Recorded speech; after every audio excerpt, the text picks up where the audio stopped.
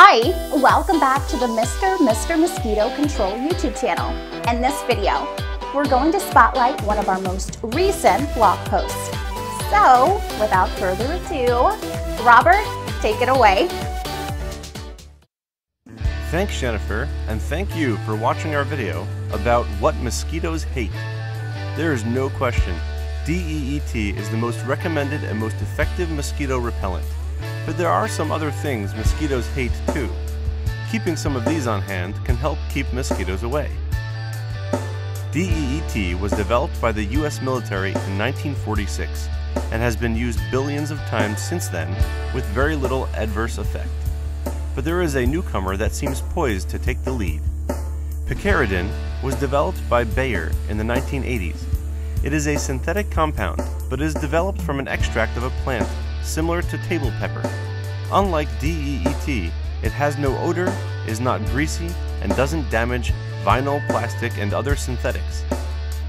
In studies, it has been shown to be as effective as DEET.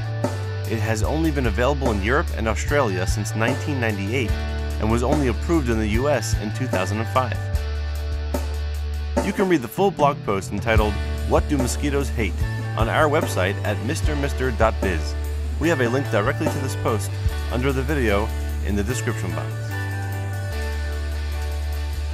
In addition to our blog, make sure to check out the rest of the Mr. website. We have 5 sections dedicated to helping you learn more about us and why we are the absolute best choice for all of your mosquito control needs. Do you have mosquito control questions? No problem.